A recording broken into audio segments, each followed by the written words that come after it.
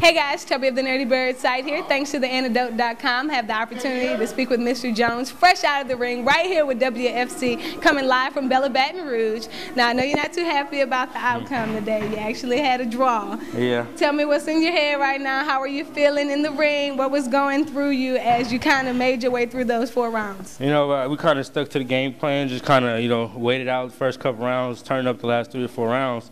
And we stuck to that, and it actually worked out pretty well. Third round, I think I was giving it to him a little bit. I seen him bleeding a little bit, so I was kind of biting off of that.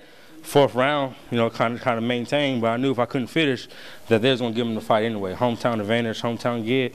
That's how I go. So, but we didn't lose. Now, knowing that some of the audience, it was a couple of times that the audience, you didn't have them on your side. We heard some boos and some ahs.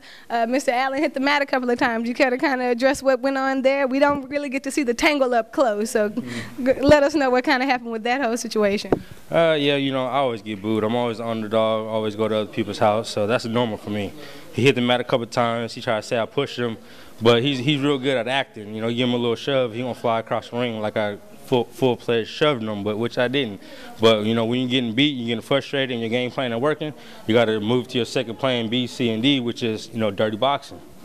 All right, so now what's next? I know that knowing that this draw, it wasn't exactly what you expected for tonight. Is this like motivation to get you back in the gym, or are you just taking it easy, the regular training? This is definitely motivation. This is the last fight of the year, and but depending on how this fight went, it's going to be either my last fight or the beginning of a new year. So I take that as the beginning of a new year.